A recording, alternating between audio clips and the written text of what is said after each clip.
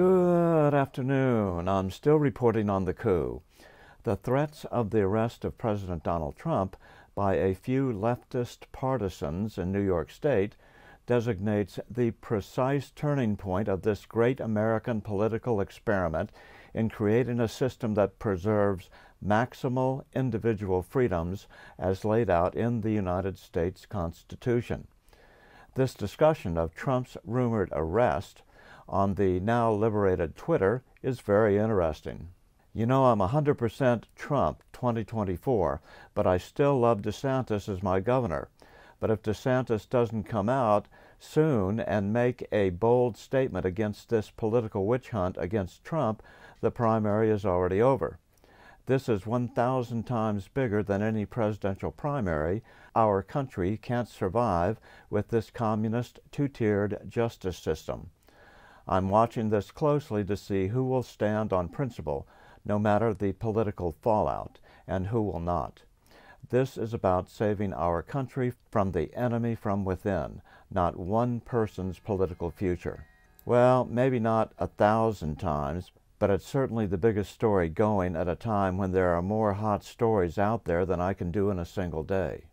If they don't, we'll know DeSantis is establishment.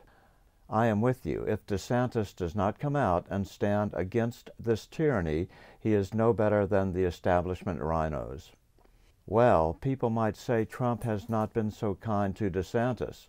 I halfway don't blame DeSantis. I mean, let's get real. It's politics. Do you think, if it were reversed, Trump would stick his neck out for DeSantis after DeSantis attacked him? What about J6ers? What's DJT done? And now here is the gem of this whole series. Easiest win that DeSantis could take right now is to do this. Donald Trump is a citizen of Florida, a Soros-funded district attorney who has allowed anti-Semitic violence to send New York City into a state of anarcho-tyranny, is allegedly seeking to take Trump into custody on spurious charges.